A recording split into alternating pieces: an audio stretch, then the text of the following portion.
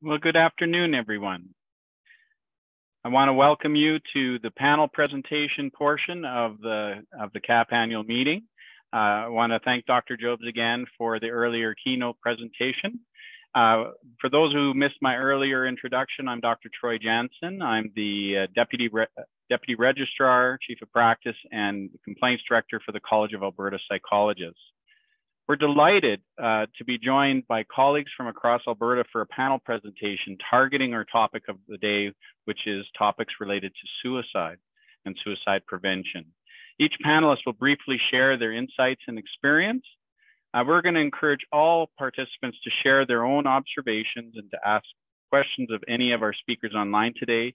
You can submit any of your questions on our Q&A feature, which is found at the bottom of your screen. I'll be monitoring the Q&A comments and trying to make sure we get to as many questions and answers as we can. We recognize it's a limited time and it may not be possible to get to everybody's questions, but we'll do the best we can. Just remember that when you input a question or comment, it can be visible to everyone. We ask that you restrict your questions to the topic at hand. If you have any specific personal messages or wish to have a question answered by the college, we invite you to contact us separately.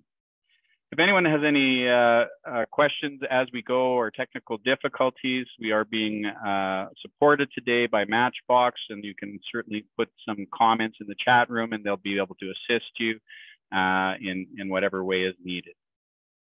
So with the introduction of the session out of the way, I'm going to introduce our first panelist, who is Mr. Jonathan Dubue. Jonathan is a fourth-year doctoral candidate at the University of Alberta CPA-accredited counseling psychology program. Welcome, Jonathan. His Shirk and Killam-funded research examines how psychologists in Canada practice, train, and experience suicide risk assessment and management, the results of which has informed 15-plus suicide prevention guest lectures and workshops. And he has sat on suicide prevention boards at the university, municipal, and provincial level, and collaborated with health authorities to promote better suicide prevention practices. By the 2022 CAP Professional Development event, he will also have completed his residency at the Edmonton Clinical Psychology Consortium, leaving only one more paper before graduating. Outside of academics, Jonathan loves tabletop role-playing games like Dungeons and Dragons, which I used to play when I was younger as well, so as it turns out. Pretending to be an amateur photographer and using too many exclamation marks at evals. All right, so with no further ado, I'll invite you to unmute yourself, Jonathan, and take the floor for the next 15 minutes. Excellent. Thanks, Dr. Jansen. It is not wrong. If you do send me an email, I will give you an inhuman amount of exclamation marks. That's a promise I'm always willing to keep. And that's the kind of energy that I want to take into this talk today, which is a bit of a call to action. It's a spicy topic, and I think it deserves a spicy title. I'm asking for us to do this entire suicide risk assessment and management thing a little different, which I think leapfrogs very well from Dr. Job's fantastic presentation. And in order to tell you a bit more about this, I want to draw us back a little bit, and just a little bit from a time where I looked like this. This was about 11 odd years ago when I first learned how to do my first suicide risk assessment. And since then, things have changed. We now know, as Dr. Jobs has mentioned, that risk factors contribute little to suicide prediction, and that our risk levels, their level of differentiation, high, medium, low, is often wrong. That our hospitalization actually may be causing some harms that we hadn't considered previously. That universal screening may be offering poor clinical value in that they are missing real dangers and are too sensitive. That our suicide theory, as Dr. Jobs also went through, is changing. It's evolved in the last little while. That's focused a lot more on prevention than it is prediction. And I think the piece that's perhaps more striking and arguably also much more recent, that our structured assessments may actually be damaging the therapeutic alliance, which is our premium clinical tool by which we create change in our clients. So it is parsimonious to suggest that a lot has changed in the world of suicide risk assessment and management.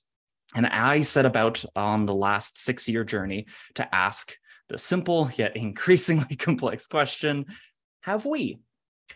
This question also mentioned, or could also look like, how do psychologists assess suicide? By and large, I started with a top or a bottom-up approach, did some in-depth interviews with psychologists in Canada. After those interviews, or with the results of those interviews, I developed a Canada-wide survey I gave to psychologists across Canada. I followed up with a handful of folks who are representative of that survey sample, and then I put it all together in a mixed method analysis to answer my question: what are we doing when it comes to suicide risk assessment and management?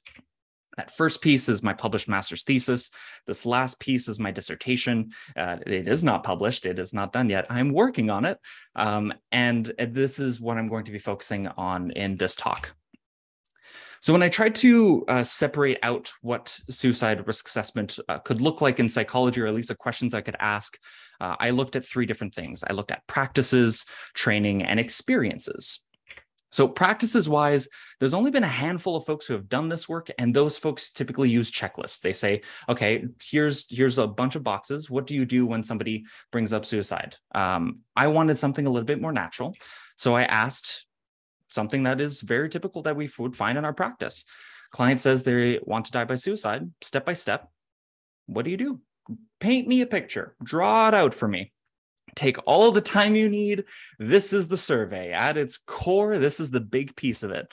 And I got some fantastic responses. I got these nice little narratives. They tell me about let's see if it's active or passive thoughts. I got some fantastic little bullet points about what they assess. I got people who spent their entire day writing me an excellent response. It's not done. An excellent response that is just so rich in data. So myself and my co-investigator, which is actually one of the presenters in this talk, it's Emily Mack. We coded this for what kind of suicide risk assessments were they doing, what did they mention, and we largely found that about 76%, about 3/4 of us, are doing these risk assessments that have a specific order, specific questions, but they don't follow a specific scale or protocol. They just kind of are what we've been doing. But they will do this one over and over again, compared to the standardized folks, which say, I do a Columbia. And the fluid folks that say, I ask about thoughts, and then I kind of let the client take the lead. I kind of give them the chance to tell me what's next, or I use their answer in that their answer determines my next question. That by and large, these assessments are focused on gathering information, and that a smaller portion are using these interventions, or these assessments, to have more of a therapeutic nature to it. I'll allude to this earlier, but this is what Dr. Jobs was talking about when he mentioned therapeutic assessment. 2/3 of us are doing some safety planning or stabilization planning. 65 are still differentiating risk levels. You might recall from earlier, I mentioned that this may now be contraindicated, or perhaps at least less indicated. Despite our understanding that suicide is quite psychosocial, as Dr. Jobs was mentioning, like what drives us to suicide, most of us aren't asking about these drivers. And 1% out of the entire sample assessed for any level of cultural or spiritual factor. And there's a whole talk that could be done just on that data point. That is not this talk. When it comes to universal screening, as I mentioned earlier, a good chunk of us, a large majority, are asking about suicide in the first session, be it intake or the first phone call, something to the effect of they do some level of screening at the beginning. And about 40% at any given moment in that narrative mentioned a humanistic or therapeutic skill. Said differently, 60% of the sample only exclusively do assessment in this time, only exclusively ask questions. And the bar to meet this check mark was quite low. It could be like, oh, I did a little validation. I mentioned, it can be quite painful to have thoughts of suicide chronically, anything like that. And my goodness, there's so much more. This is my shameless plug that if you are interested in doing this kind of research, you have a student who's interested in doing this kind of research, and you're like, we don't have data. I do. Please come chat with me. All right, training-wise, I asked, where did you do it? And I love this because it's so on the nose. Most of the participants, most of the psychologists are doing continuing education training when it comes to suicide risk assessment. It's on the nose because it's this. This is continuing ed fundamentally, right? This is professional development, followed by some self-directed training, which is largely readings, and then internship is third. I followed up with like, all right, well, out of the ones you endorsed, out of all of these potential, or all these trainings that you said you're doing, which one mattered? Which one was the most influential? Continuing ed still at the top, followed by internship, followed by crisis center. So the picture I showed you earlier about, who I was 11 years ago at the crisis center, had I not done this research, it probably would have been the most influential training for a good chunk of my academic training. It doesn't surprise me that it ranks third. I asked why it was influential, what made it good. Most folks said experiential. And this is also what I love this follow-up from Dr. Jobs, because he mentioned like role plays, observations, like you're doing the thing, you're not just talking about it. That didactic training doesn't work. It's actually doing and like trying to figure out how you do this suicide risk assessment stuff. And that it was practicable. They knew exactly what to do, how to do it, why to do it. They had their form. It made sense, and they could follow that script quite well. I then asked, when did this happen? When did you do this influential training? And most folks said, it was extracurricular during graduate school, or it was afterwards. Now, I think it's probably a popular opinion, at least it's my opinion, so I'm going to assume it's popular, that suicide risk assessment and management should be a core competency for psychologists. It's a little jarring that our most influential training is coming outside of the academy. That said, I did want to ask, how was it? Specifically, your graduate level suicide risk assessment training, was it good? Did it prepare you? 60-40 said yes, it did. But notice the amount of strongly disagrees, which I think comes a little bit more apparent here when I ask, did you receive sufficient training prior to seeing your first suicidal client? I'll paint a little picture. If I'm a client, I'm going to a student clinic. I don't want it to be a coin flip as to whether or not the person in front of me is going to be more fearful of the suicide risk assessment process than I am fearful of my suicidality. I think it's important to consider that we should be doing perhaps a bit more prior to this first interaction. This first interaction can be a huge deal for a lot of folks. Experiences wise, I know I've mentioned this already, but like, love Dr. Job's presentation because he mentioned Paul Meehl. And I think this would have Paul Meehl rolling in his grave, and that a good chunk of psychologists are relying on that kind of clinical gut, that clinical intuition to determine suicide risk. A similar proportion are saying, yeah, they trust the scales and measures. We know actuarial measures are more predictive. The important thing to notice about these two questions is that we're still fundamentally trying to determine risk level. I asked about stress. Yeah, this process in the literature is one of the most stressful things that psychologists do. By and large, asking about it, not that stressful for psychologists. But that stress goes up when we do a detailed suicide risk assessment, in part because psychologists believe that it's our professional responsibility to prevent suicide, and that this risk assessment process often is perceived to help protect us from legal liability.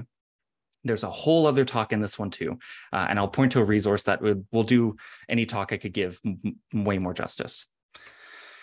Okay, that's the first half of my dissertation, and that, like, we're scratching the surface of it. I'm not going to talk a lot about the second half because that's a whole bunch. What I need to tell you is I did some follow-up qualitative interviews. We did a top-down and bottom-up analysis, both myself and Emily. We iteratively reviewed it. We did some synthesized member checks. We have these beautifully rich tables. I'm not showing you any of those. I want to show you what happens when we combine it with the survey data that I just presented to you. Looks something like this. Practices, training, experiences. Those are my research questions. We have the quantitative findings, the qualitative themes, and these meaty chunks of integrated conclusions. So if you have me in an elevator and you're like, Jonathan, what have you been thinking about for the last 6 years? You have 45 seconds to tell me about it. I'm so prepared for that. Here it is. We are doing structured, unstandardized suicide risk assessments that are largely focused on information. We are influenced primarily by our past supervisors. There's a little generational effect where we are told by our supervisors, like, this is the suicide risk assessment that we're doing. this is the one that you're going to be doing. We see hospitalization as a last resort, knowing it harms the therapeutic alliance. We're often only ready for suicide risk assessment practice after graduate training. That the readiness often comes from just doing it over and over and over again. And it comes from supervisors giving us a proverbial pat on the head of, yes, that's exactly what I would do if I were doing a suicide risk assessment. And my goodness, the graduate training is insufficient. A lot of folks are, especially in the interviews, exclaim that. That suicide is psychosocial, but we don't often ask about the psychosocial nature of it. We don't ask much about the drivers. That the stress that we have is quite proportional to the perceived risk level. So again, we can't measure, we're not good predictors of this risk level, but we do have a sense that if it is high, if we think it's high, our stress is high. And that we're using these suicide risk assessments for ethical legal compliance.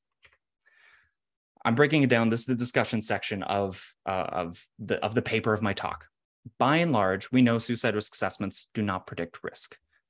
We're still predicting risk. And a good chunk of us don't know that we can't. We know that suicide risk assessments aren't intrinsically helpful to clients. And we're not really practicing client-centered suicide risk assessments.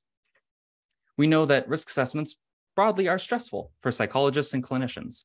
And although we are not as stressed as I first hypothesized, we're still getting stressed the more involved we get in them. And that's the title of my talk. We must and can do things differently because it's hard for us, it's hard for clients, no one's having a good time. And the benefit is that we can do something different. And importantly, you don't have to do in this process alone. Clearly, like this not only my talk, but this entire panel presentation, Dr. Jobs' talk is going to help with this process. Also, please send me an email, make my last 6 years worth my time. Practices wise, my recommendations is what just happened. It's CAMS. I think ideation, as Dr. Jobs has mentioned, is massive. And that's largely what we're going to be encountering in a clinical practice. So please, I encourage you to look more into this training. It's phenomenal. And I'd also like to mention therapeutic assessment, as Dr. Jobs mentioned, the philosophy of doing an assessment with a therapeutic intent, that the client is part of it, that if we do a suicide risk assessment, they also have an understanding of what that means for them. Training-wise, it's got to be experiential, it's got to be graduate, it's got to be earlier. And the person to go to for this is Dr. Kramer. This is the core competency model. It's a fantastic bullet-pointed method of doing the suicide risk assessment training. I can't recommend it enough. And if you're a supervisor, know that the suicide risk assessment strategies that you're using are the ones your students are going to be using, or supervisees, sorry. So I encourage you to do the training, and also maybe I'll have a workshop at some point, but before the workshop, I need to finish my dissertation and sleep in no particular order. Experiences, suicide comes with such a heaviness. I encourage you to do some self-reflection in that we have, I'm out of time, aren't I, Dr. Jansen? I've got added the unfortunate chat. I can't see the chat. So attitudes towards suicide, I recommend it. The CAP monitor from Dr. Derek Trescott in the spring is fantastic. Look, super simple. We can help do our clients better. It's by doing what you're already good at. Go do that thing. Please send me an email about it. My goodness, my apologies for this. Thank you so much. Thank you very much, Jonathan. Sorry to rush you at the end there. We just want to make sure we're leaving time for all our panelists, and that was really useful and helpful information. We'll have some questions for you as part of the panel at the end. I'd like to now welcome Dr. Rachel King to be our next panelist. And she is a registered psychologist who completed her doctoral degree at the University of Alberta in 2019. I had the pleasure of working with Dr. King during her studies at the U of A because I was there during that time, and it was a treat to work with her there. And she won the PAA Dissertation of the Year Award, which I didn't know until I read this, so that was, congratulations on that. Rachel has taught as a sessional lecturer at both the U of A and at the Concordia University of Edmonton, and has published research in the areas of hope and resilience. She completed her residency with the Edmonton Consortium in 2018, and she began her clinical career at the Grey Nuns Community Hospital, where she worked in the outpatient DBT program for several years. She's currently in private practice at Edgar Psychological and is involved in launching a comprehensive treatment program through the DBT Care Center. She has a clinical interest in the treatment of emotional dysregulation and borderline personality disorder. And Rachel lives near the River Valley in Edmonton with her husband, son, and golden retriever. Welcome, Rachel, and I look forward to your talk. Thank you so much, Dr. Jansen, and thank you to CAP for hosting and highlighting this important topic. As Troy mentioned, I'm a registered psychologist in private practice at Edgar Psychological's DBT Care Center. And I want to talk today about effective treatment for individuals who are suicidal. As Dr. Jobs mentioned, DBT, or dialectical behavior therapy, was developed by Marsha Linehan in the 1980s. And she initially developed the treatment for women who were highly suicidal, regardless of diagnosis. It has since become known as the BPD, or borderline personality disorder treatment, but its application seems to be broad for individuals of any diagnosis who are chronically suicidal or at high risk of suicide. So who are the people who struggle with chronic suicidality? Linehan underlined a general difficulty of emotion dysregulation. That is the inability to flexibly respond to and manage emotions. So how does this come to be? We look at the biosocial model. Biologically, some of us are simply born more sensitive to emotions. This isn't inherently a good or bad thing. A lot of psychologists tend to be emotionally sensitive people. When you're emotionally sensitive, it simply means that you feel your emotions more intensely, that emotions are more easily set off with a lower threshold, and that it takes longer to return to baseline or calm down after an emotional experience. So in addition to this biological sensitivity, this sensitive young person is exposed during development to an environment that is invalidating of emotional experiences or expression. To be clear, an invalidating environment is not the same thing necessarily as an unloving environment.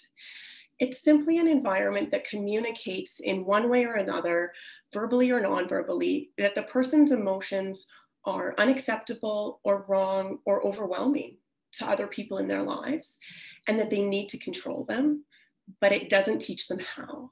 So it's this transaction between sensitivity and invalidation over time that results in an emotion regulation skills deficit, paired with increasingly intensely painful emotional experiences. So Linehan describes this as the emotional equivalent of walking around the world as a third-degree burn victim. Even the smallest touch can be excruciating.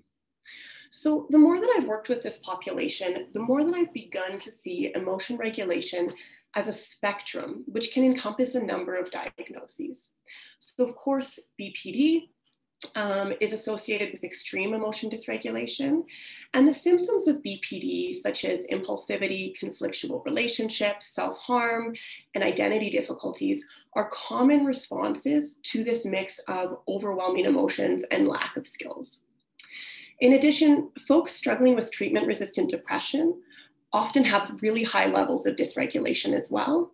But instead of the externalizing symptoms that we see in BPD, they are more often shut down and disconnected from emotions, but with the same internal misery and suffering. We also see emotion dysregulation in eating disorders and substance use disorders. In both cases, symptoms often are driven by a desire to be able to shift states or avoid emotional suffering. In study after study, when emotion dysregulation is high, regardless of symptom presentation, an individual is more likely to be suicidal. Because emotions are an unavoidable part of human life, when they are painful, life itself feels painful. Therefore, I think we need to see suicidality not as a symptom on a list, but as a natural result of living with unremitting suffering. It's really an attempt of what Stephen Hayes would call our problem-solving minds to solve the problem of suffering. I want to speak briefly about hope. Rana Jevny, who was a researcher at Hope Studies Central at the U of A, gave what I believe to be the best definition of hope. Hope is the capacity to imagine a future in which we wish to participate. Here is where evidence-based and effective treatment makes a real difference. We can provide people with hope that life can be different, that emotions might not always be so painful, and actually help them to build a life worth participating in. We know DBT works for folks who struggle to regulate their emotions. As Dr. Job said, it's one of the most researched treatments. I said over 30 randomized controlled trials because I didn't want to count them, but he says 44. DBT has been shown to be effective for all the diagnoses I mentioned earlier, as well as bipolar disorder, treatment-resistant anxiety, adolescents who are suicidal, and chronic post-traumatic stress disorder. We know DBT reduces suicide attempts, non-suicidal self-injury or self-harm, depression, hopelessness, substance dependence, impulsivity, and anger outbursts. And it doesn't just keep people alive in misery, it also helps give them lives worth living. So we see increases in hope, huge increases in subjective quality of life, capacity for emotion regulation, and self-esteem.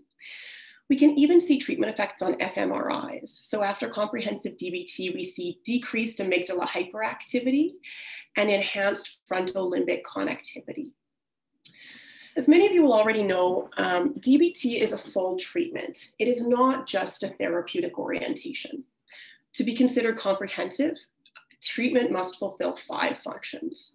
So first, weekly individual therapy generally fulfills the function of maintaining client motivation, keeping the client coming back through offering a new type of relationship with a balance of validation and firm push for change.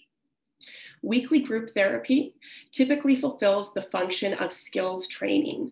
So we address the underlying skills deficit. There's 4 main modules: distress tolerance, interpersonal effectiveness, emotion regulation, and mindfulness skills. And these are used to replace ineffective or harmful behaviors and provide tools for managing emotions in new ways. Third, phone coaching fulfills the function of generalizing skills to the natural environment so that clients can be coached on using skills not just in the therapy session, but where they need them most in their own lives. Consultation team fulfills the function of motivating and improving the skills of therapists so that we can remain engaged and effective in working with people with complex difficulties. Finally, there's the function of ensuring structure in the overall treatment process, which is fulfilled by having a pre-treatment process, asking clients to commit to a schedule of therapy, and providing treatment hierarchy, diary cards, behavior chain analyses, these tools so that complex problems can be systematically and effectively addressed rather than playing what I call therapeutic whack-a-mole with the problem of the week or the crisis of the week.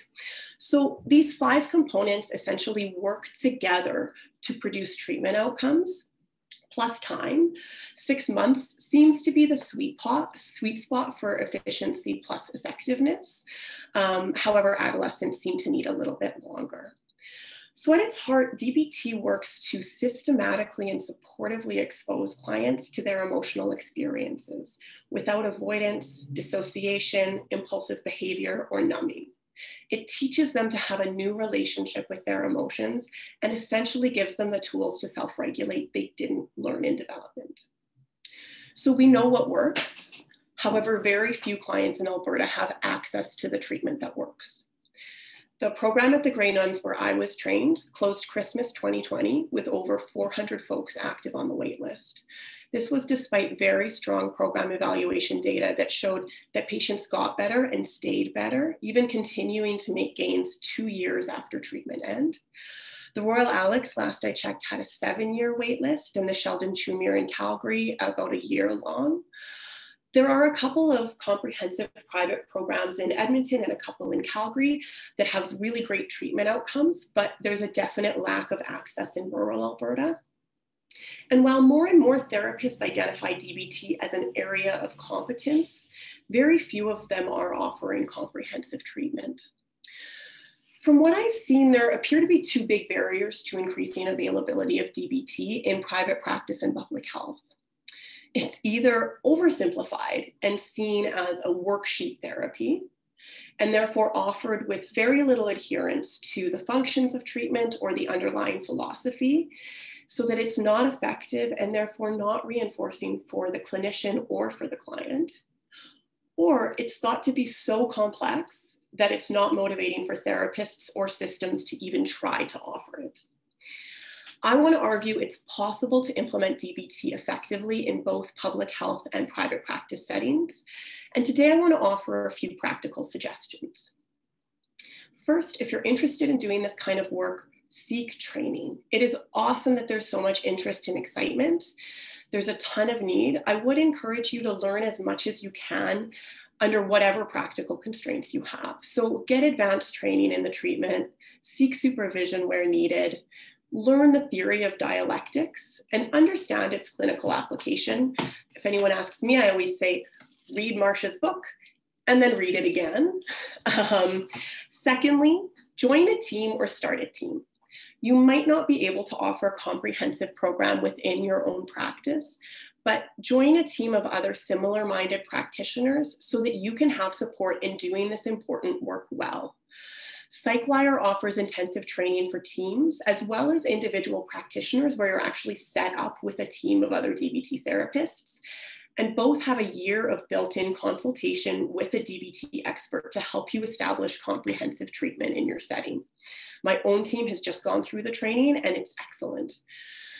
Third, work towards adherence. So work towards fidelity and fulfilling all of the functions of treatment. Be creative where you need to be about fulfilling those treatment functions.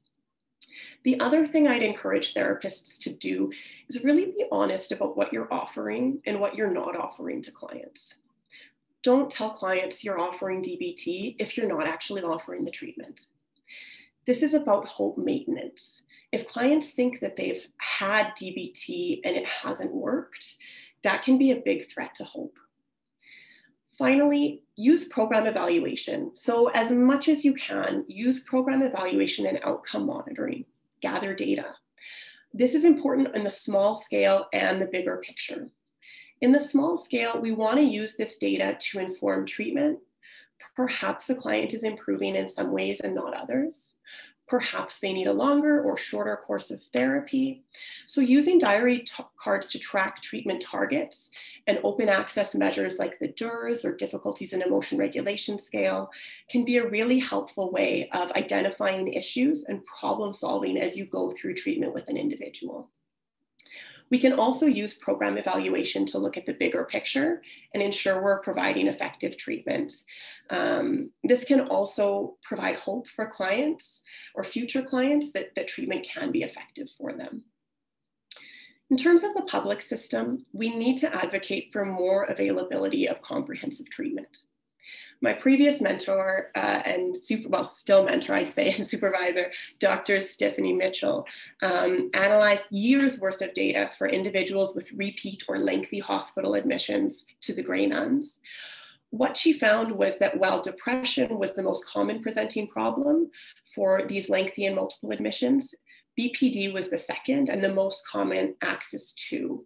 So based on this data, she founded the DBT Center at the Nuns for her psychology team to be as effective as possible at reducing the strain on the mental health care system. Because we are function as stewards of resources in public care, I do think we need to take this utilitarian approach and try to help the most people who are suffering the most as effectively as we can. Especially in public health settings, implementing a stepped care model can be a really effective way of helping as many folks as possible. Questions are really rightly asked about costs. So I had several meetings with management where the message was, can you do what you're doing and get these same treatment outcomes, but like with less? Maybe just post videos online for people to watch. The truth is, this is a complex treatment designed to solve complex problems. And yes, it costs more than treatment as usual. Thankfully, the research has been done on cost effectiveness. In the UK and Australia, studies find that providing comprehensive DBT pays for itself within 2 years in reductions in ER visits and inpatient stays alone. This is to say nothing about reduction in suffering or improvement in quality of life and ability to work or contribute meaningfully to one's community. So yes, providing comprehensive DBT in a timely way to those who need it is good public policy. And this is the story we need to be telling to policymakers. And the question should not be, does this treatment save us money? The question should be, does this treatment save lives? And it does. So my request to you all today is just to consider what you can do in your position, whether as a clinician or decision maker, to push for greater access to effective treatment for those who need it and who are living in suffering. One of our ethical obligations is to engage in social justice tasks when those tasks are relevant to bettering the lives of the individuals and communities that we serve. As a profession, we need to advocate to ensure that individuals who are suicidal get timely access to appropriate treatment, regardless of the circumstances. Thank you for your time. Thank you very much, Dr. King, for that great presentation. Really appreciated hearing about that. And you know, I think that we'll have some questions for you and the other panelists at the end. I just want to now turn to introduce Emily Mack. Emily Mack is a provisionally registered psychologist with CAP and is currently completing her PhD in counseling psychology at the University of Alberta. Her research focuses on psychological ethics, suicide, and media, and she has presented and published on issues related to suicide, suicide contagion, and media for the past 4 years, and has worked with community organizations to develop programs related to suicide prevention and grief. Her current research centers on the intersection between youth, caring adults, suicide contagion, and fictional media. Emily's clinical focus includes women's issues, trauma intervention, and community mental health. She's also a recipient of the National Vanier Graduate Scholarship. Congratulations on that. Welcome, Emily, and I look forward to your presentation. Thank you so much. Sorry, I'm just going to be sharing my screen in a manner that is effective for everyone. Okay. Okay. Can we see this okay? I'm pretty sure. Okay, well, thank you so much for having me today. It is my pleasure to be here and to talk to you about some of the research that I am doing on suicide contagion and media. Like Dr. Jansen said, my name is Emily Mack. I'm a provisional psychologist. I'm a doctoral student at the University of Alberta, hopefully soon to be doctoral candidate. My candidacy exam is in less than 3 weeks, so thank you for indulging me in practicing for that today.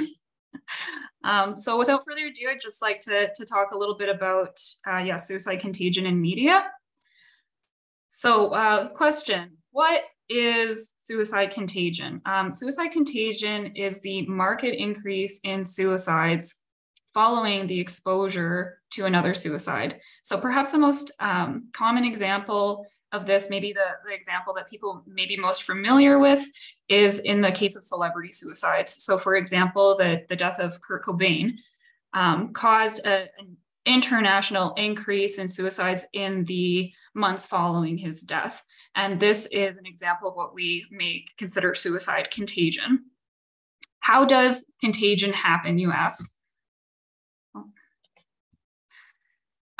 Suicide contagion happens through what we call clustering. And these types of clusters that I'm going to be talking about have been theorized by people smarter than I, who have been doing this for a lot longer, but I'm here to just share this information with you today. So firstly, we have point clustering or spatiotemporal clusters. And this is when there is an increased number of suicides within both a geographical location as well as a time frame. So for example, in one singular community, if there's an increase in suicides over a certain number of time, that would be considered a point cluster. Mass clusters are a greater than expected number of suicides within a specific time period, but not necessarily one geographical location. So this is an example of mass clustering, or an example of mass clustering would be the individuals who are perhaps in the public eye and die by suicide, and it causes kind of a mass increase in suicides. And then finally, we have echo clustering, which is suicide that occurs in the same location as a previous suicide, but sometime later. So point clusters can develop into echo clusters as well. Why does suicide contagion happen? There are a number of different takes and processes by which we've theorized about why this may happen. The first one that I have here is transmission, and this is simply the idea that information that we are transmitting to one another through personal communication, mass communication, such as through the media, or otherwise may cause individuals to be more vulnerable to suicide simply through suggestion. And this was first theorized by Phillips in the 70s, and it is also called the Werther effect. And that is kind of, I would say, the first and most generalized theory of how suicide contagion occurs. The second is through imitation. And this, again, may be through information that is being provided specifically about things such as means or about why and where, et cetera, and can also, again, be projected through the media. The third type of process by which contagion may occur is context. So this has less to do with specific exposure to suicide and more about the contextual acceptability of suicide for individuals. So for example, in certain cultural and even just specific, what I'm trying to say is like cultural meaning, you know, it may be within one community, it may be within a broader culture as well. There are varying levels of acceptability for suicide and different situations by which suicide may be acceptable. So for example, there are instances in cultures where honor suicides are highly acceptable, or community instances where suicide is considered to be beneficial for the greater good. And these contexts may also be considered when we're talking about suicide contagion. And then finally, we have contagion through affiliation. And this is a more specific instance than suicide through imitation. And it's when there is a deep kind of connection between the individual who died by suicide and oneself that may increase the risk of suicide, specifically in vulnerable individuals. So for example, you know, this can be through someone that an individual may know, or an individual, or someone who an individual may not know. So in this example, if you have a high affiliation, if you really connect with someone on a number of areas outside of suicide risk. So for example, maybe you're very close because you have the same career. You're just close because you're friends. You have a lot of similar personality traits. Even individuals who really admire other individuals, such as public figures, and really identify with that person. Contagion through affiliation can occur when those people and their lives, and then, you know, you kind of internalize that for yourself as well. So how does this apply to media? Well, you may have heard, you may have not heard, but media can influence the rate at which suicide contagion occurs. There have been various and many studies done on specifically news media. So newspapers, magazines, TV news, and online news sources. And the way in which suicide is reported through the media can impact the rate at which suicide contagion occurs. So for this reason, there have been several guidelines which have been outlined by various organizations, both on the national level and on the international level. So we have guidelines from places like the CASP, the Canadian Association for Suicide Prevention, as well as places like the World Health Organization, about how individuals in the media can mitigate the risk of suicide contagion in their practices of reporting.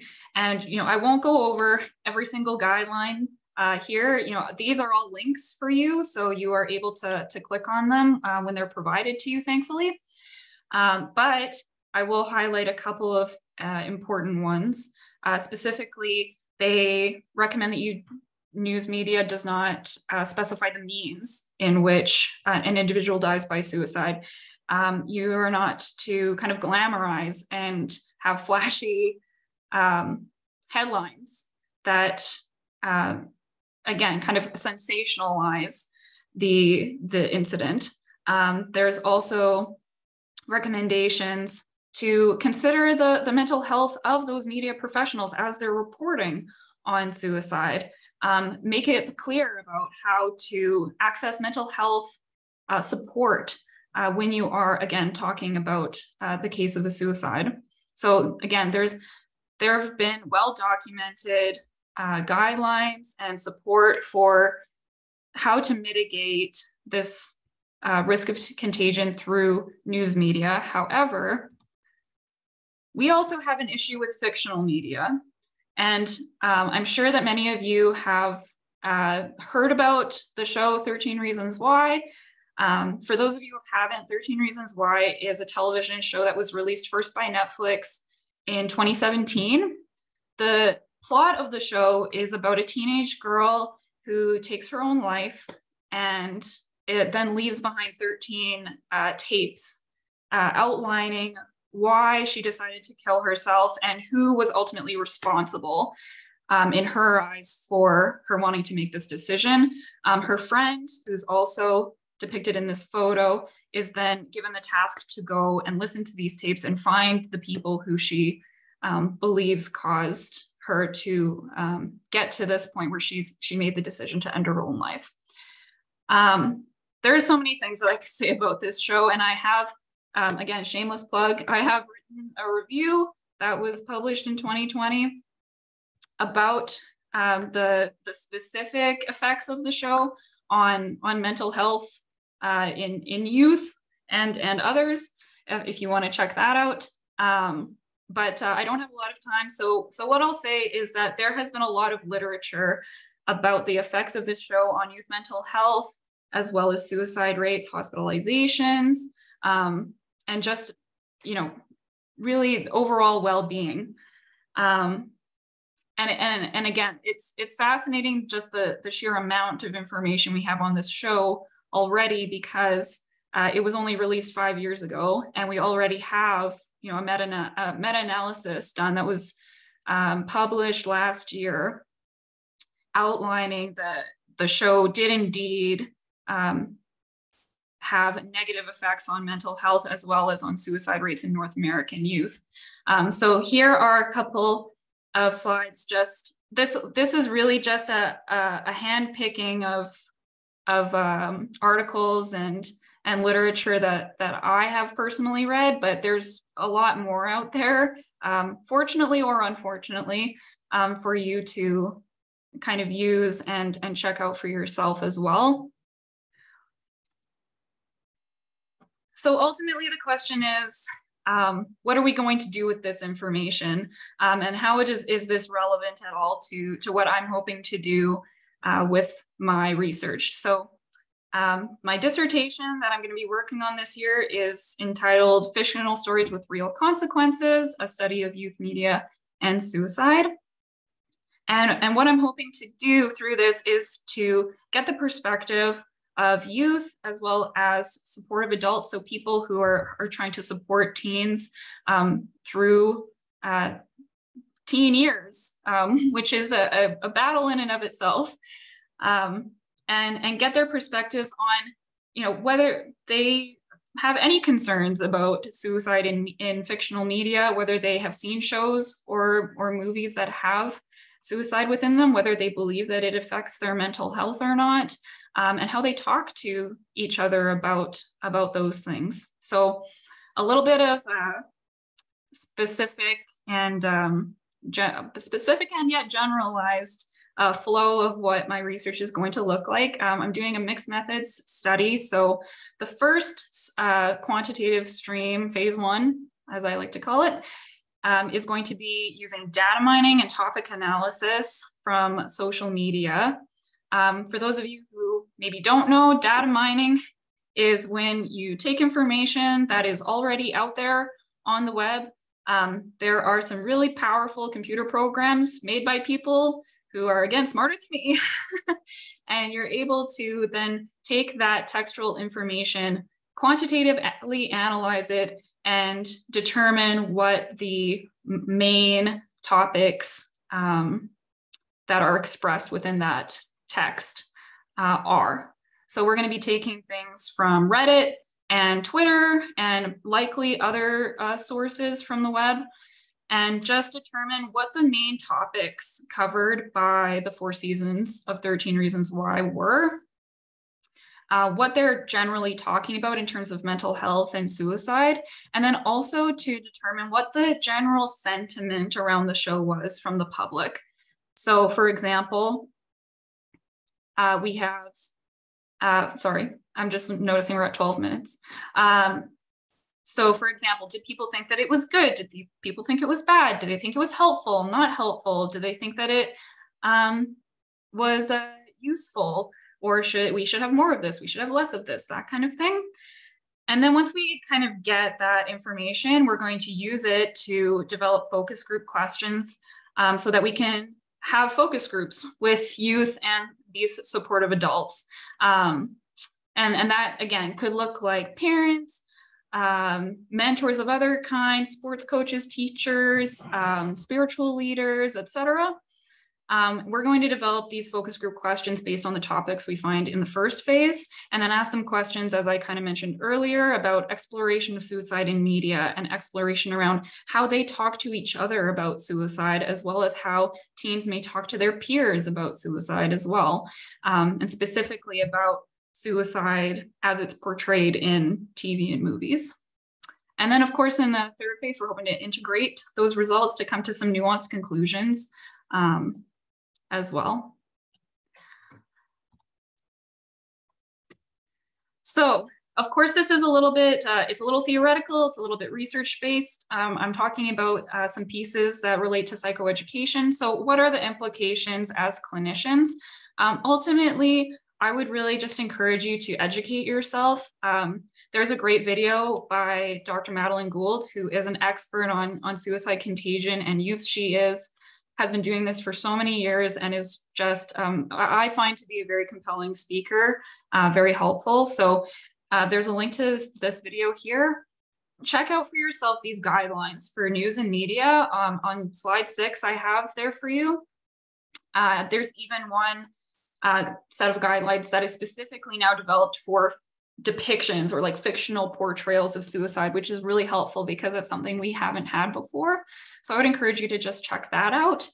And then prepare to support others. You know, as psychologists, we are the best prepared to support our community and to talk to people about issues such as this. So if you work in a school, if you work in a tight-knit community, if you work for a nonprofit, you may very well encounter a situation where someone in your community dies by suicide, and you know the community, you know, is shaken because of that, and the risk for contagion is present. So inform yourself about postvention resources. Again, there's a link here to the Suicide Prevention Resource Center, and yeah, just give yourself the opportunity to seek that education and put those resources in your tool belt so that you're able to support your clients and your community as well.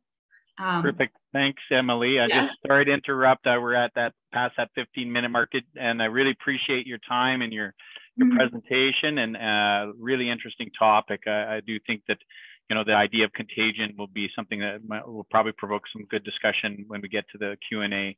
Thanks once again for your participation. Great timing. Thank you, Dr. Jansen. Excellent.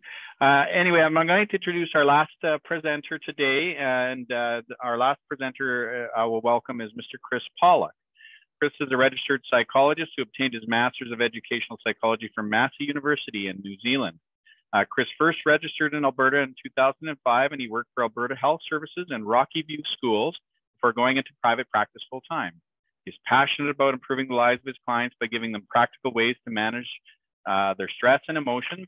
Over the years, Chris has worked with school boards and universities across Canada to facilitate research projects and offer high-quality training for teachers, psychologists, speech pathologists, and occupational therapists.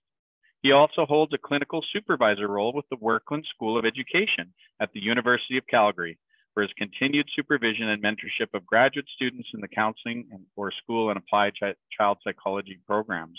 During his time working with the Calgary and Area Regional Collaborative Service Delivery Group, he began development of a suicide ideation assessment protocol for use in schools. This committee developed a document led by Alita Ambrose from AHS-CAAMP is now used by numerous school boards across Alberta. Welcome, Chris, and I look forward to your talk. Thanks, Troy. I'm so glad I put the word ideation in this, or the committee that did this put the word ideation in this 8 years ago when we started this process. So I'm just going to go through a little bit of that and talk there. Email me if you want. I put some links in the chat for you to follow along if you haven't got those in the slides. So I'll do that. So I just need to reiterate what Troy said there, that I did this work when I was working for Rocky View Schools as the lead psychologist for the 5th biggest school board in Alberta. I'm not in that role anymore. I'm in full-time private practice, so I don't speak for Rocky View Schools, but I will talk a lot about those kinds of things. And a special thanks to all of those people, including a lot of the people at the various school boards who did this work, who I saw in the audience. So we'll move on from there. So I'm going to talk about this suicidal ideation response protocol that we developed for schools that's evidence-based and would have some kind of some goals and some structure for people to use in those kinds of settings. And this is free if you want to take the training. It's online, available through Alberta Health Services, mental health online resources for educators platform, and also the Hope Lab at the U of C, where you can get a lot of the material that I'm going to reference here also for free. This is all freely available. So suicide is bad. There's kind of the background here.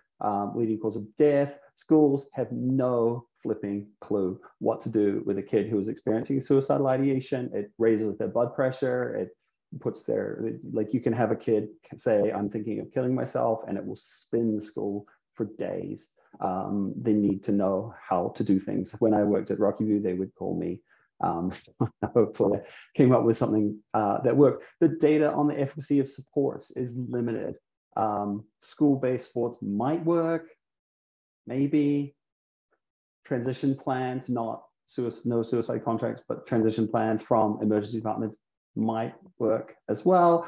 And schools, as we would send students to the emergency department who were not needing this level of intervention. And as you heard from Dr. Joe, sending people to a hospital is not effective and may make things worse. When we were developing this is what was happening. This is US data, but it was mirrored in Alberta as well, where the rate of pediatric visits to emergency departments was skyrocketing. And schools were a big cause of that. As people started to talk about suicide, thanks 13 Reasons Why. Emily, you triggered my PTSD there. Thank you for that. The other thing that happens is that schools actually cause suicide attempts. Most guidance counselors I know will tell you that it's math in particular that does that, but kids try and kill themselves more often during the school year. And as Dr. King was talking about, these people with this highly sensitive nature walking around with these third-degree burns, when they're in schools, they're just being touched all the time, being stressed out all the time. So we have a huge responsibility to not have this happen and make schools actually safe and caring places there. So we don't want kids to die. That's really, really bad. We have no idea how to assess who we should send to the hospital, who we should treat, what kind of treatment. So we wanted to do that. Schools would almost always over-respond, liability concerns, things like that. They haven't been trained. The teachers, the principals, the parents have strong emotional reactions. They want to ensure safety. They think that sending someone to a hospital is a good idea in that respect, that will increase safety. They have concerns over liability. They think that sending kids to the hospital is helpful, and it creates a massive, massive burden on emergency rooms. And in turn, the emergency room takes one look at a kid and says, this kid's not like bleeding out of their eyes. They're not actually dying right now. Like, go see someone else. And out they go again. They come back to school the next day and they're still suicidal. And they return to the context that caused the suicidal ideation, which often is the school in these cases. And there's very limited communication and supports provided to schools from the health system anyway. So that was the problem that we were trying to solve. we needed to be accurate. We needed to send people to the right places at the right times, and we still do. We need all of that. We need to not overburden the health system, and we need to build a relationship with families and children based on calm and accurate responses. We don't want false negatives in this case. We don't want to say, oh, you're fine, and then have someone die, obviously. And we want to reduce false positives. And Lisa Horowitz will tell you that, and she had a great paper in 2009 about that. And in these contexts, we see emotional reasoning in the school setting, where they're just trying to dial down their level of emotion by responding rather than actually doing what is useful for the child there. So we wanted a protocol for that. We wanted a process. If anyone's read the checklist manifesto, you'll know how great checklists and processes are at increasing the number of lives saved, reducing errors, things like that. We used a multi-stakeholder partnership and development model with a bunch of schools, some suicide experts, health managers from the Children's Hospital, and from CAMP. So big shout out to CAMP there. And we also got youth and families to have kind of input into this process. And we wanted to have an evidence-informed decision-making model that reflected values and preferences from youth and families, as well as professional expertise and judgment based on research evidence, not just based on my gut, but actually on me interpreting the evidence correctly, or other people interpreting the evidence correctly. We wanted to increase the confidence of people to intervene with students. We wanted people to be more prepared to do that. We wanted a standard response when people responded to students. We wanted to know who should get in this lane and who shouldn't get in this lane. So in a school setting, if you have a mental health professional, then they're the person doing this assessment, not some random person. And if you don't have that person, then that's where you will step out of the protocol and pass that person on to an appropriate mental health professional, rather than sending them to the emergency room. In those kinds of ways, we wanted to increase the quality of communication at school between staff, as well as with the health system. And we wanted to give people an ability to talk with parents about, hey, your child has expressed that they want to kill themselves, and this is what we're going to do about it, and this is how we're going to have this conversation, while everyone has the strong emotional reactions. We wanted accurate referral pathways for students, and we wanted people to be calm. Adding emotion to students who are suicidal is in no way helpful. And so we need to model a calm and measured response there. And then we needed to know what to do when these kids came back to school. We would sign no suicide contracts with them. And we've known for years that that isn't actually that useful. So we made a protocol, and this is a section of that. There are parts 1 to 4, depending on your role. So this is the first response. A kid says to a teacher, I'm thinking of killing myself, or a friend comes up and says, hey, Susie just said they're thinking of like going in the bathroom and hanging themselves. Those things happen. So we need to immediately respond to ensure safety. We need to determine the urgency of that, not in a high, medium, low way. We need to assess their level of suicidal ideation, and then we need to decide what to do about that. And then when that child does come back to school, if we send them off, what we would do about that. So we, as a group, through the Regional Collaborative for Service Delivery, which has been collapsed now, built a free online training for school staff, including administrators, teachers, assistants, point people who would be assigned to have these kids in the building if there wasn't a mental health professional. And then we, again, built an additional training around online assessment of suicide risk, which I'll also talk about. So we had developed all of this for face-to-face. COVID happens, pivot, do online things, figure out how to do that, what works well, and see what happens there. So that's there. We assessed that. We did some studies of the protocol. I see Dr. Schwartz in the crowd here. He was one of the researchers that kind of supported that. In general, staff who completed the training had more positive opinions than those who did not. And it was interesting to see Dr. Job talk about role playing. We used a lot of role playing. It was really interesting when we said, okay, now you're a teacher, I'm a student. I've just said that I'm thinking of going home and killing myself. What do you say to me? And they would not ask, are you thinking of killing yourself? They tried 5,000 different ways to ask something else, right? And role playing really helped them get used to that. And they realized that the whole world doesn't crash down around them when you say the word suicide or killing yourself. And that does not actually make a child more likely to kill themselves. So here's some stats that just says like, this was a good thing. Then the benefits experience with the protocol seemed really, really helpful. It was a step-by-step standardized guide, and it helped people manage their own emotional responses and let them respond appropriately to the situation. Their consistent framework, this is a positive quote. I'll skip it, so hopefully we can finish early.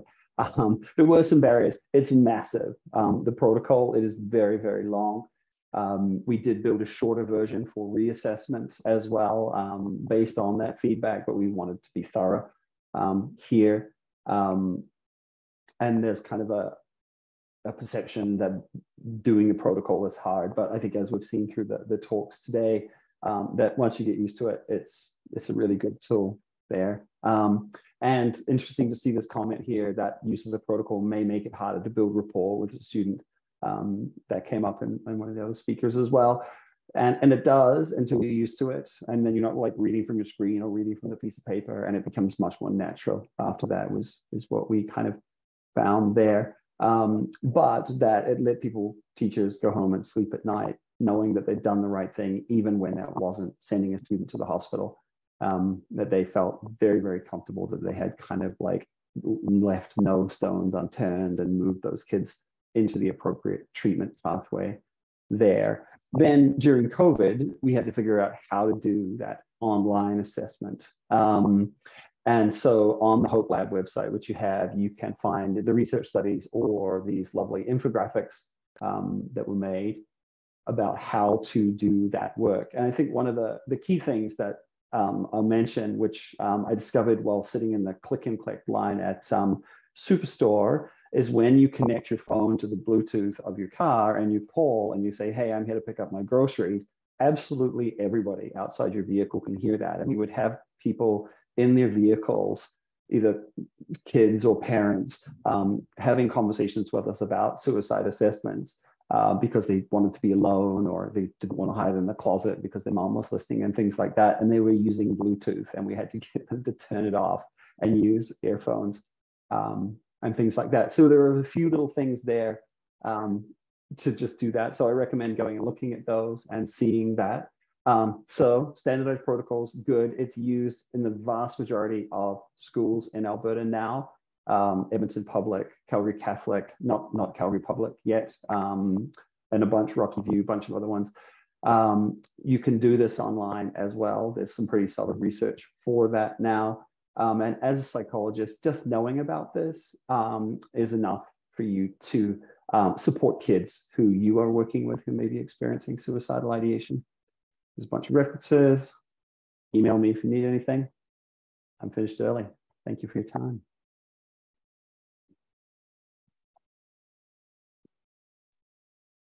Well, excellent. Thank you, Chris, for that presentation. And definitely want to thank all of our panelists today in terms of the different topics today, whether it ranged from standard practices that psychologists are using for assessment, issues around contagion and influences of media, the use of DBT in therapy and some of the training kind of priorities, and or how we should be looking at suicide within the school setting.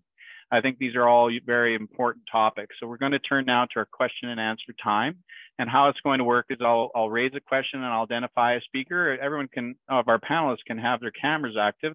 I'll just, once identify you, I'll ask you to unmute yourself and make sure that you can answer the question. So our first question of the day will be directed to to our first presenter. So this one's for you, Jonathan. And the question is, can you speak to the potential differences of in-person graduate school training versus virtual online training pertaining to the level of perceived value in suicide risk training received? See if you can answer that. Yeah, it is a great question. I think the hindsight on any project is always just aggressively 2020. And one of the few demographics I didn't collect is what modality did they conduct or did they complete their graduate training? I asked like when, how long, what degree, where they're practicing, how they got to this practice. The one I didn't ask was the difference between online and in-person training.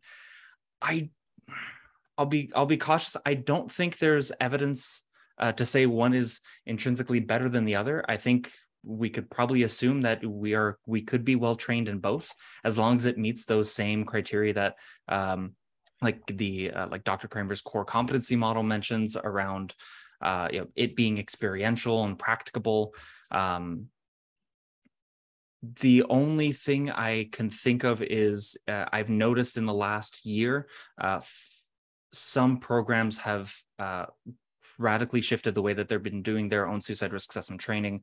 I have to shout out Grant McEwen. I did a talk there and half my slides were worthless because they had already learned them in a different course, a whole course. And that was already like guest lecturing for a different, it was fantastic. So short answer, I don't have an answer, but great question. All right, thanks, Jonathan. The next question I'm going to address to Dr. King. A lot of individuals were asking the question about where can we find good DBT training for ourselves, and if you had any suggestions. Do you have any on prepared for that? Absolutely. I'm so glad that that was a common question. So PsychWire it's associated with Behavior Tech, which is the company that Marsha Linehan owns. And they have very, very comprehensive training. And it's, as I mentioned, it's also training that can include a consultation piece. So it's not just the didactic, though there's really great training videos, a lot of good information, but also that you can do some active work with a DBT expert. So I would check out PsychWire. It's also online, so it makes it pretty accessible. You don't have to travel with your team somewhere. You can all kind of access it remotely if need be. Excellent. And just as a little follow-up to the, just to keep it with you for a second longer, Rachel, is if the Grey Nuns program isn't offering that fantastic program currently, do you know where people are sending individuals? Is it mainly just private individuals that have DBT training now? Like what's the general suggestion for us as psychologists in terms of referrals? Yeah. Well, I know, as I said, the Royal ALEC program is still open. I do hear, I don't want to talk out of school, but I do hear there's some risk to that program as well. But that's open in Edmonton, the Sheldon Schumer in Calgary. And then, like I said, there's some private practice. So my practice has a comprehensive DBT program. I think there's one at ECSS. I think that's the name of the practice in Edmonton as well. And there's a couple really great private practice options in Calgary, but there's certainly not enough availability of public treatment, unfortunately. Yeah. Okay. So thank you for that. I mean, obviously, there's the usual suspects of places where they could look, like PA's referral line, the Psych Today, where people will advertise if they have some of the specific training. So those would be maybe some other useful ways to figure out who you could send to that might have specific training in this regard. I'll now turn the question to Emily. Emily, some were curious and as you presented about that 13 reasons why, and some of their question was sort of with an eye. They said that the original thrust for the creators of that, they said, was to raise awareness around sexual assault, suicide, and accessing resources. And they thought it was a positive focus. And maybe if you could comment on why you think it may be backfired, given that there's a lot of data on that there may have been some negative contagion kind of results from that. That is a wonderful question. And it is unfortunately fairly involved, I will say. There is a timeline and an outline of things that Netflix and the creators of the show did in order to try to create this sense that, yes, like we're doing it for the reasons of providing awareness and for advocating for positive conversations. However, there was a clear neglect of actually trying to follow recommendations. One thing I will say, and this is something that I kind of cover as I talk about the whole process in the review paper I mentioned, but unfortunately there were instances where individuals in the mental health field were contacted by Netflix to review this show before it was even released. And they said, this is a problem, you need to fix some of the things that are going on here. And they did not actually do that. There was also instances where thereafter, when some of these concerns were being raised, when some of the research started to come out about the show, that Netflix then had to try to backpedal and create kind of safeguards either for themselves or for parents or for school systems in order to try to mitigate these negative effects. So for example, they created a 30-minute special called Beyond the Reasons to try to talk about their intentions, which was unfortunately not effective. They also put trigger warnings on retroactively, which do not also show effectiveness in the research, sadly. And then again, years after the release of the first season in 2019, because of all the research that had come out about the show, they had to retroactively remove the scene where this young woman actually takes her own life and her mother finds her, which, in hindsight is perhaps helpful, but, also creates this sense of mystery kind of around the original version of the show for teens. And it's really unfortunate. So I would say that yes, perhaps the intentions were there, but we have really no way of knowing exactly what processes they went through, other than what they're sharing with us. But ultimately, there were definitely some missteps. Thank you for that answer. That really helps a lot to think about that. And I think there's a lot of unanswered questions around those kinds of issues. And so, a lot of we're asking, how do we get a hold of your research when it's done? So, yes. Let's encourage you to publish that so that we can, for so sure. we can see. Yeah. I know I didn't mention it. I didn't put it on my slides, unfortunately, but I will in the chat put my email as well through the U of A. And if you can also find me, I'm sure, on the internet through the U of A website. Excellent, thank you. Chris, I'm going to direct the next question for you. There was a couple questions that sort of were directed specifically to you. One was someone asking you to comment on assist training, which I'm not familiar with as much. And maybe you can do that. And another asked about asking you to comment more about the implications of the risk of protocol negatively affecting rapport, if you could kind of expand on that point. Yeah, so assist training, we looked at it. A lot of school boards use it. It's a pretty solid training from the Center for Suicide Prevention.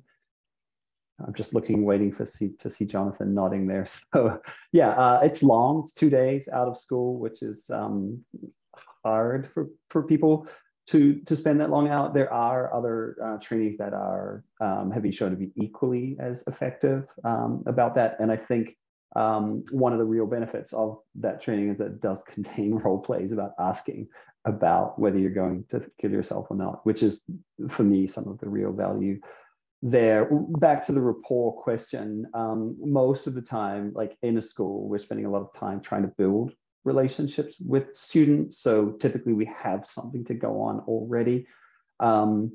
There are a number of students who, if they come in and it's like, hey, so how's your suicidal ideation today on a 1 to 10 scale? And you're like, oh, I didn't want to talk about that. I want to talk about something else. I want to talk about the crisis of the week. So there are a number of people that will not seek people who are going to ask about that. And there's a harm reduction approach, I think, that we typically use in those situations where seeing the guidance counselor is better than not seeing the guidance counselor, and having a positive, kind experience with someone is valuable, as we see from the kind of notes that were sent, right? That those kind of just having people who are nice to you is generally helpful. So we'll do that. There are times when we would worry a lot about those things. but that in the end, once people got used to the protocol, it's kind of like I do a lot of ADOS assessments as well, and you can kind of do it without the book, and you can follow the protocol without reading from the script as well. So yeah, no, I think we don't see any particular impact on rapport and negative impacts in that way. Excellent. Thanks for that clarification.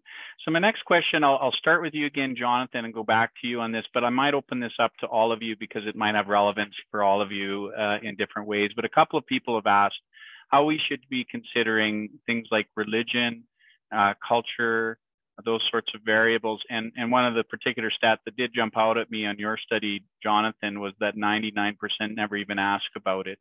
And so I wonder if you just kind of comment on that and say, talk about what you think is the proper place of that based on what you've learned. And then we can maybe see if the other panels have opinions on this as well. Oh yeah, love to talk about this. So I'll lead with having you potentially introspect a little bit about the nature of suicidality, that it is about your own self-death. And I might be extending myself a little bit, but I'm prepared to back the idea that death is steeped in culture and spirituality. It perhaps is one of the most culturally and spiritual elements of our existence. And when death is being brought up in the clinical setting between practitioners, I think it's paramount that we understand how they interpret death in a culture and spiritual lens in order to get a perspective on what it means for them to say, then I want to die by suicide. Because that can mean something very different for someone whose religion is particularly like against suicide compared to one that it's more maybe not as explicit. The long and short in terms of resources that I can recommend is Dr. Joyce's Choose, I'm just going to link it here. It's the Cultural Assessment for Risk for Suicide. They've been doing this work for, at least this was published in 2013, but for a long time. And they start with pretty much the same claim that I was making of like, we're not doing this element of risk assessment in our risk assessments. And there are many reasons why we should. They specifically have a scalar measure called the CARS, the Culture Assessment Risk for Suicide. I've used it before. It's fantastic. Depending on its integration with CAMS, I've sometimes included in like the SSF. I'd recommend that as your first foray into trying to integrate that into your practice. Excellent. And thank you, by the way, for posting the link right away into the chat. So all participants, it's in the chat. If you click the chat button, you'll see that Jonathan did post a link to that article. Do any of the other panelists wish to weigh in on that issue or that topic? No? Well, one thing I'll just say very quickly is I agree with everything that John is saying as usual, but I'll also say that yeah, absolutely. I think that there is very important issues to be considered in terms of culture and religion or spirituality in general.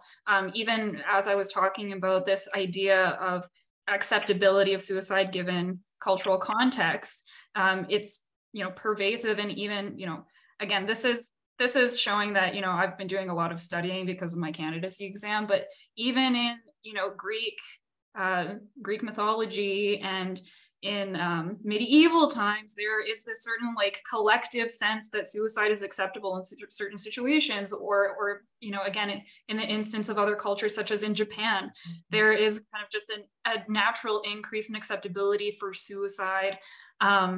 And if we ignore these things, if we just see it as acultural or aspiritual, we are not benefiting our clients. And yeah, these are things that we really do need to consider. Yeah, to me, it might be very helpful then to have sort of some resources and some various cultural or religious points of view or differences. And, so for our training as psychologists, so we could understand this, I mean, it's helpful to have useful tools for this, but also to understand the various differences and challenges. Having worked in Indigenous cultures on occasion, there's a particular, understanding about what death means, as well as suicide potentially. And I've been taught different things, and depending on what context. And so I think those are real important for our own learning and training. So thank you for those comments.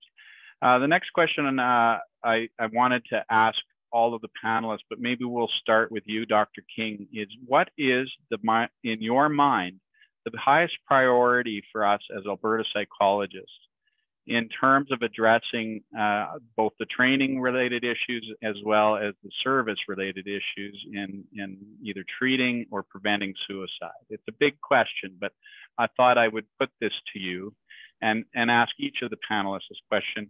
And this might be the way we wrap up today. We'll see how much time we have. Start with Dr. King. Thanks so much for that question, Troy, because I mean, I think we do have to be thoughtful about where we place our focus. To my mind, there's been a lot of work on advocacy around awareness of suicide, which I think is great. And at the same time, I do think we really need to be talking about how do we actually provide treatment? You know, like I talked about, we have treatments that work, we have treatments that are effective, and people can't get access to them. So we need to be talking about how do we implement in public health settings and private practice settings these treatments that are developed, that are effective. And so a big piece of that is training and supervision so that clinicians can have the skills, because we don't, as I mentioned, just want to be keeping people alive and only intervening at the point of crisis. We actually really want to be solving those underlying problems so that folks can have that life worth living. Thank you for that answer. So I'll turn it next to Chris, if you don't mind, if you're ready to answer this, and maybe with a particular focus in schools, since that is a place where you've done a lot of work. What you've done, and you've been looking at the topic in a few schools, but what's the big priority there for next? So, like, I'll expand your meaning of schools to include higher education. I think that we have been remiss as psychologists to not be studying this in Alberta at all. And I think outside of Jonathan really, and Derek Truscott, who occasionally writes an article about something that will absolutely blow your mind. And then Diana Exner at U of C, really, there aren't tons of people doing this work, and we need people to have this as a research focus, and then be able to teach psychologists in their training to do that.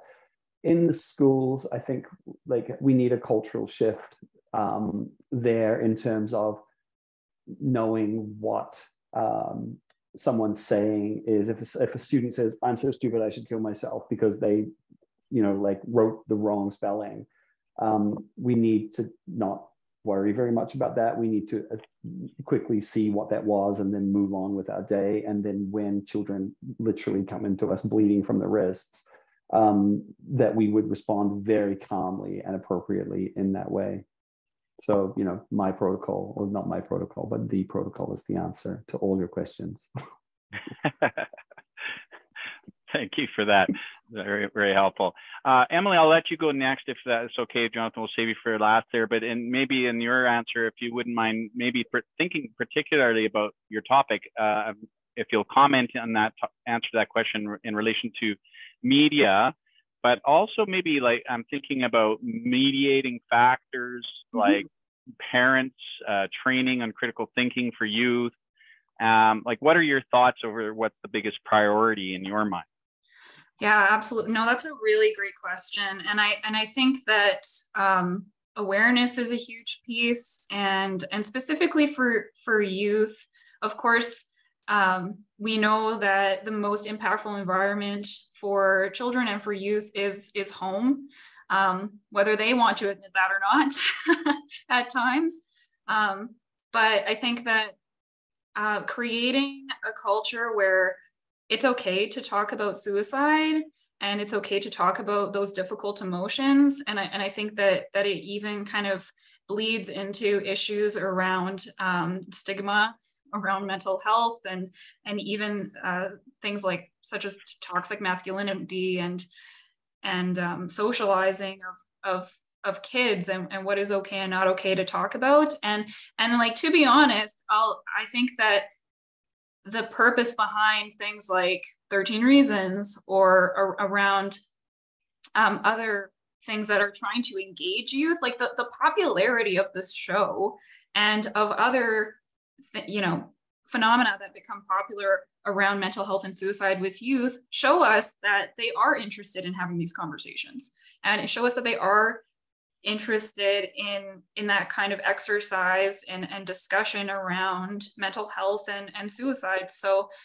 we need to be the ones to be able to provide them with actual sound and mindful information and open conversations that are healthy.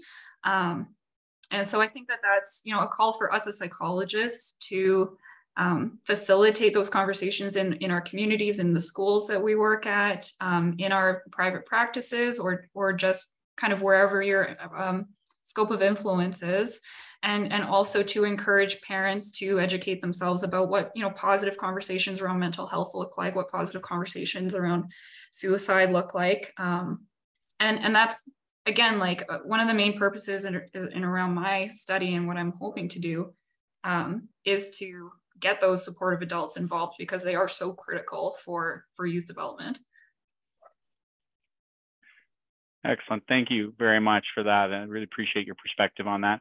And Jonathan, I'm going to give you the last word on this, and we'll probably have to wrap up after you give this answer. And of course, your focus has really been on the training sort of side of things. And I've already heard you say, we just need to make sure we front end load that training more deliberately. But maybe, what's the priority, knowing that answer already, but what's the next priority then in your mind for making sure that we are doing an adequate job? Absolutely. So psychologist wise, it's the stuff I mentioned in the presentation of do that training earlier in our graduate studies. If you're an instructor, we have good models that you can base your syllabus on. I think more broadly, peer support has demonstrated some very good efficacy in terms of helping generalize to the folks who are experiencing suicidal ideation, which Dr. Jobs has mentioned is most people compared to those who are attempting, or those who are close to dying by suicide. So 2 things I'd recommend we play a more active role, like what Dr. King mentioned, in terms of that social advocacy, that social justice. I think through that peer support, lived experience lens. And that's on the bottom side, and then on the top side, our hospitals need to be better at this. If I can consider hospitalization and it's not going to cause harm, I mean, this sounds trite, but that would help a lot. And I think psychology has a role to play in that, one that I don't know if we're as involved as we could be. Excellent. Well, thank you so much to all the panelists. As we've been talking in the chat room, there's been so many gracious people who've been posting helpful tips on where to find DBT training places or facilities you can refer clients to. Other resources have been posted there. And we've really appreciated all the panelists' perspectives and ability to kind of give us a look at this. My own take on this, and my own little thought about this, is that suicide is a thing that can impact all of us in both a personal and a professional way, in various ways, and that we want to encourage all our members to be able to take appropriate self-care in relation to that, and because it is a difficult thing if you've experienced loss of someone in your life, or of a client or a patient, which can happen, that it's important that we also support one another as professionals and be prepared to seek out supports on that, so that we understand that. I think that for all of us, my own thinking has really been transformed through the process of these workshops, the panelists and the keynote speaker both, in terms of really challenging some long-held views and beliefs about this. And I think it's really an eye-opening experience. So I hope everyone takes that away today. At the end of today's event, everyone will be getting a certificate of registration. We're in our continuing competence era, and so you can get that at the end of today, as well as a link for an online evaluation survey. We always value everyone's feedback, so we really appreciate you filling that out. And you also may go back to the main page and access our survey there right away if you want to do that. I'll ask Nina to share on the screen a little thing on the suicide prevention slide that we just had prepared for today. I think this is in light of the idea that it's good to know where some of those resources exist, both for self, for professionals, and for clients alike. These are only a sampling, of course. There's certainly a lot of of available resources. And on a final note, I just wanted to reinforce the idea that this is an important topic. If we can understand better how, or prepare or train better in how to treat and prevent suicides, we're all better off for it. And so I definitely think that this is well worthwhile that we could engage in these, and certainly it fulfills our college mandate of that public protection piece by working to understand the topic that's so important. I also wanted to just let you know that there's lots of resources on our CAP website. There's nothing too specific to this, although there has been an entire CAP Monitor article already dedicated to the topic of suicide prevention. I would encourage your members to take a look at those articles if you haven't.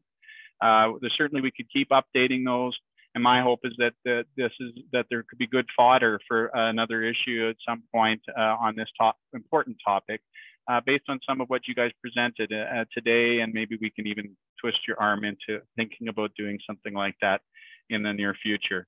We're going to encourage you to visit, all people to visit the YouTube channel, and you can always rewatch today's presentation. So some of you said, hey, you went so fast, I didn't get to read that. You'll get a full opportunity. You can listen to it again, and we definitely welcome that. We've been trying to make sure we make this more accessible and easily accessible for your own learning and development. So take advantage of that. Nina, if you wanted to share the contact us slide for for a couple minutes, and then if there's any specific questions that people have about today's presentations, I know we didn't get to everyone's questions. I apologize for that. It's always difficult to get through every question. We do keep track of those, and we always try to see about ways we can address that either through publications like the CAP Monitor, so stay tuned. If anyone has college-related questions around registration or licensing and things like that, just call us at our office. We definitely want to be responsive to answering those kinds of questions. There's lots of information on our newly developed website if you haven't taken advantage of that. And that's all I have to say for today. I want to again thank all our panelists for all their time and effort and presentations today. Thank everyone for participating, and I wish you a happy weekend. It's a nice day outside, so go enjoy a barbecue and some time with family and friends, and I wish you well.